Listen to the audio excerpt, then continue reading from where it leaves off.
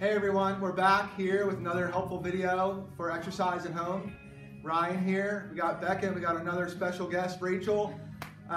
She's going to be a model for this exercise, and this is all about heart rate. So this is a test on your cardiovascular capacity. So as you get better with this, hopefully your heart rate is going to go down because you're able to do the activity with less exertion, or you're more efficient. So speaking of heart rate, we're going to practice taking our heart rate. Now if you have a Fitbit like Kathleen has here, it's real easy. You just look at the dial and it tells you exactly what your heart rate is.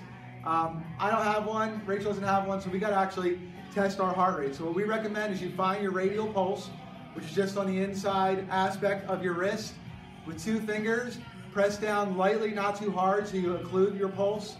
And you're going to feel a little bump, bump, bump, or like a little just kind of pulsation underneath your fingertips. You're going to count 1 beat every time you feel that, and we would like you to do that for the entire minute. So you look at the second hand on a clock as it's going around.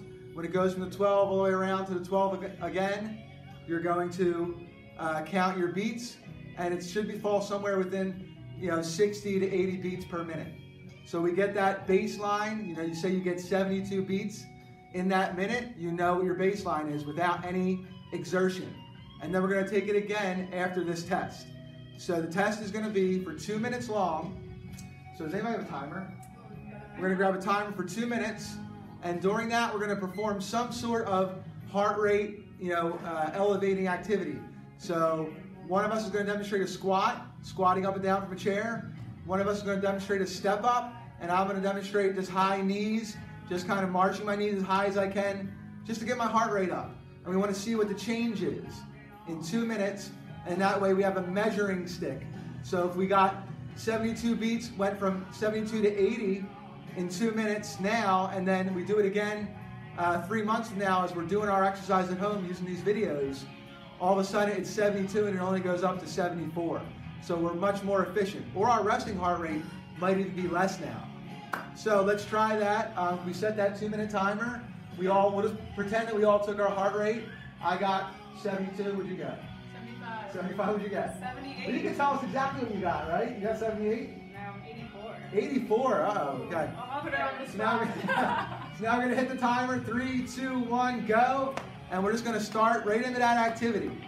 Now we're going to keep a normal pace. So whatever is a normal pace for you, it shouldn't be super fast and intense. You just want to keep moving and stay at that pace the whole time. Now normally we do this in clinic.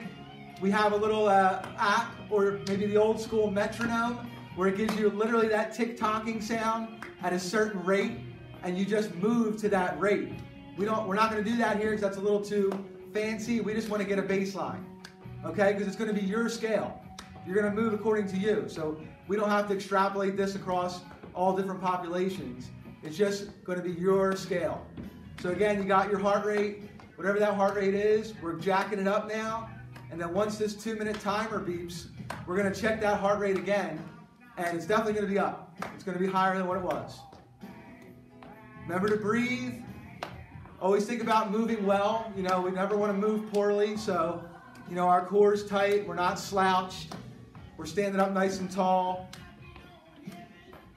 Trying to breathe. It's going to keep us efficient with this movement. Now this is a great test. It definitely gives us an idea of what we're doing with our fitness. So we're not just feeling like we're not making any progress. We can see measurable improvement here. It's always good to measure, even within the workout. Oh yeah, I'm feeling it. I'm just doing high knees, I'm feeling it. I'm feeling it. How much time we got? Less than a minute probably, 20 right? seconds. Oh, 20 seconds. All right, 20 seconds, keep that pace. Don't speed it up, just keep it same as it was. Knocking on heaven's door, apparently. All right. Staying up tall, not breaking down. All right, there's our time. Now we're all going to put our hand on our radial pulse, so we're just going to check our Fitbit. 1 minute, you see that second hand go around, and how many beats you got in that minute. I'm probably up to, you went down? So Fitbits are inaccurate. Yeah. That's So- why we're taking her heart rate back. So if you don't trust your Fitbit, go ahead and do it the old school way. Great job, guys. See you next time.